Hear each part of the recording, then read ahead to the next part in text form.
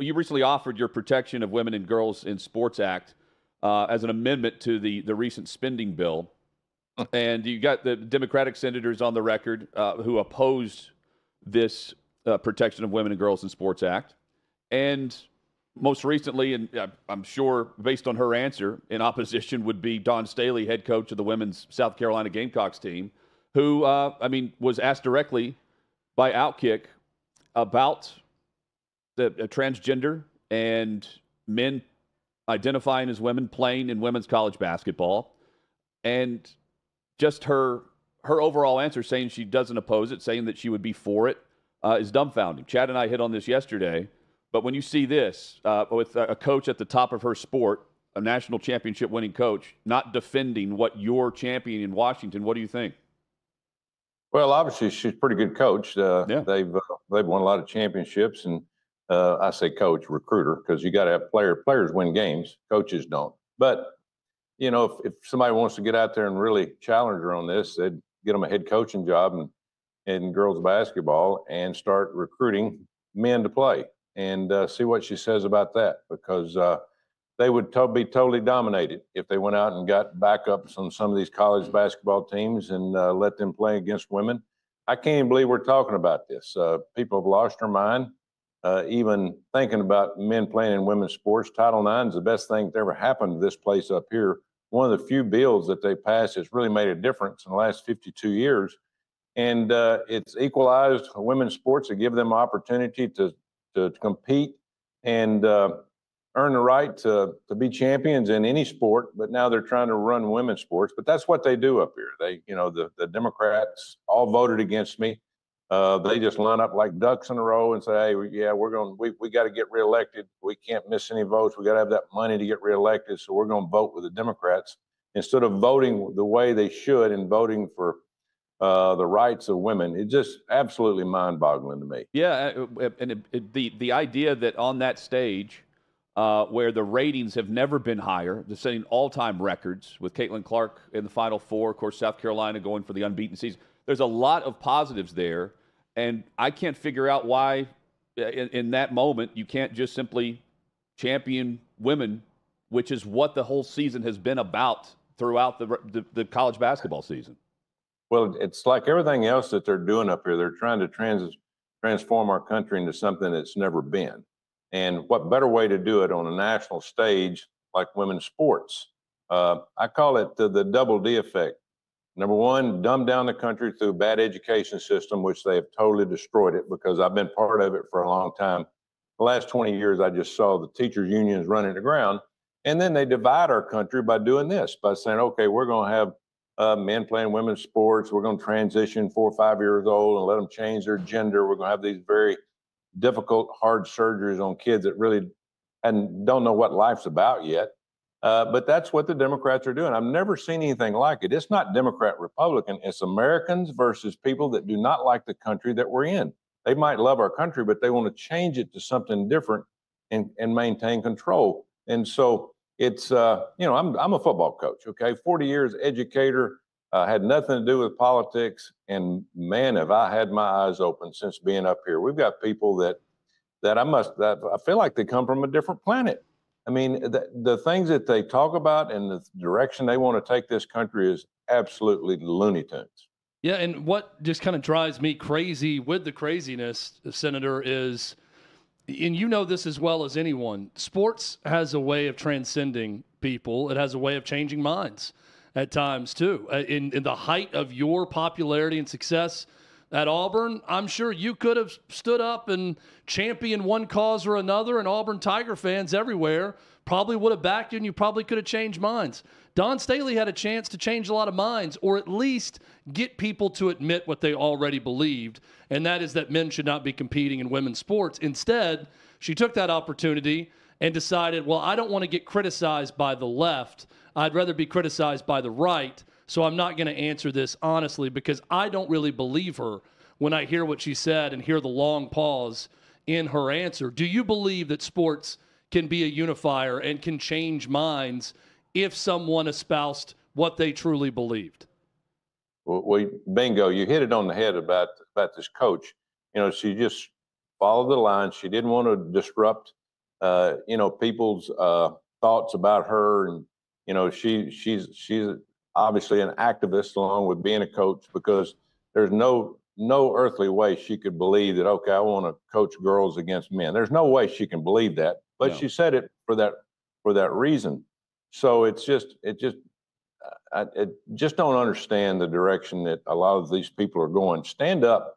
She should be standing up for all those young girls, those young women that she was coaching there that just won a national championship, and talk about the good things. And hey, listen, we'll take anybody on, but it's really not right for men to come over and say that they want to play in women's sports. It's not right. I mean, it's unfair and it's unsafe. So it's just one of the things that we're going to have to fight through. We can't let them tear down Title IX. We can't stop the feelings and the growth of young girls coming up in elementary school and junior high and high school saying, my parents aren't going to let me play. They don't want me dressing in the same dressing rooms or taking showers with boys, that are 8, 9, and 10 years old. It's going to ruin it. But to me, again, it's all about control. We shouldn't even be talking about this, but we are, and we're going to fight back. Senator Tommy Tuberville with us. We know that the time is crunched here, and thank you for making the time, Senator.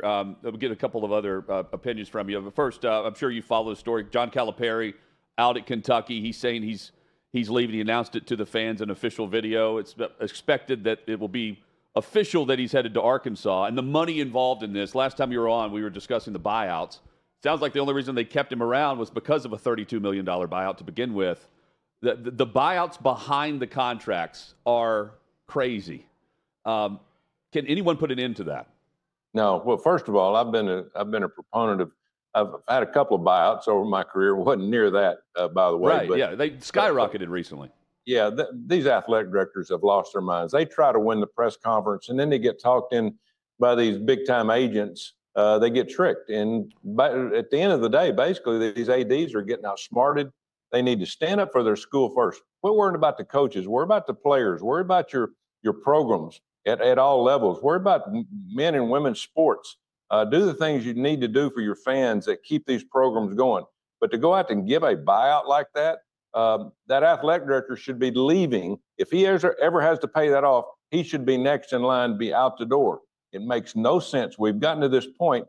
It's caused the NIL. It's caused the transfer portal. All these things that these athletic directors have done over the years, and I've seen it grow. Most of them have never played sports. Most of them are supposedly business people, and they get in there and first of all, they hire a coach. They give them these big contracts, and then they hide behind their desk. They don't give them any guidance. Their job is to help the coach survive and get in there and talk with the coach. Give them some instructions. You're the boss. Don't stand back and let these things happen. John Calipari, good friend, known him for a long time. He's there too long. I mean, you can't stay that long. Every year you stay, you're going to lose part of the people that's going to be around you and support. New surroundings really help you. John will do very good at Arkansas. It's a good basketball school. I don't know what they'll do at Kentucky. It's going to be hard to replace him, but it is what it is. But quit giving these huge buyouts, because that is exactly the reason we have NIL today. Kentucky basketball's program, I mean, it's a special place. It's a lot of pressure that comes with that. You certainly have been in the SEC spotlight and the pressure there, coaching in the Southeastern Conference. The spotlight of being a United States Senator and serving your state. What's the pressure comparison in your mind? Well, I mean, this is not a game. This is life, That's right. What we do here. But this runs real slow. You don't play a game every week. You don't have the pressures of playing against your home state rival. But there is a lot of pressure up here. And I'm feeling it right now, knowing that, folks, we got 7 months. And I don't care whether it's a Republican or a Democrat. I'm a Trump guy. But if we don't get this administration out of the way and get back to common sense in this country, we won't make it. And I tell people now that our country's gone, as all of us known it. Now, we can get it back, but we're running short on time.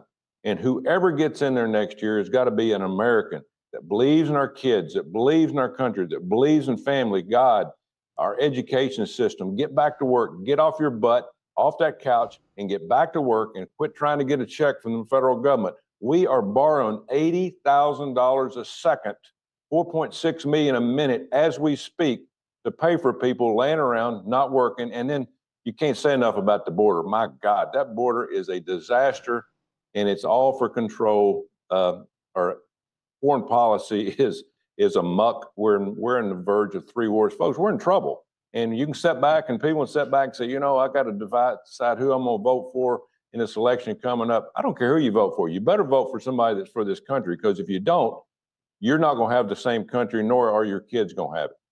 So if the NAIA can come out and ban trans women from competing in women's sports, just that simple, why is it so hard for the NCAA to do the same? Lawsuits. It's all about lawsuits. Now, I've been working, Joe Manchin, I've been working 2 years on an NIL bill. We've got a good bill, and that's not ours. It came basically from the presidents, athletic directors, players, coaches, all across the country. We've got every idea. The first thing we got to fix is the portal. You can't let them transfer without penalty.